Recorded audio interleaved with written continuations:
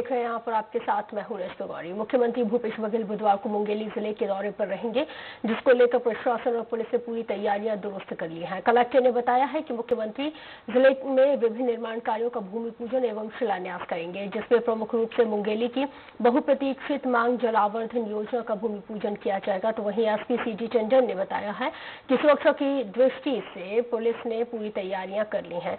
वहीं आपको बताते चले कि पिछड़ा वर्ग का आरक्षण बढ़ाए जाने के बाद पहली मर्तबा मुख्यमंत्री भूपेश बघेल मुंगेली पहुंच रहे हैं।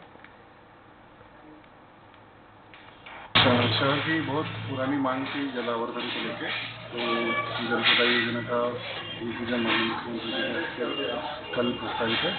इसके अलावा समाज वर्ग द्वारा माननीय मुख्यमंत्री जी का अभिनंदन कार्यक्रम कल प्रस्तावित है। इसके लिए जो भी आवश्यक तैयारी है वो अभी हम लोग कर रहे हैं और अपेक्षा है कि आज शाम तक तैयारी है।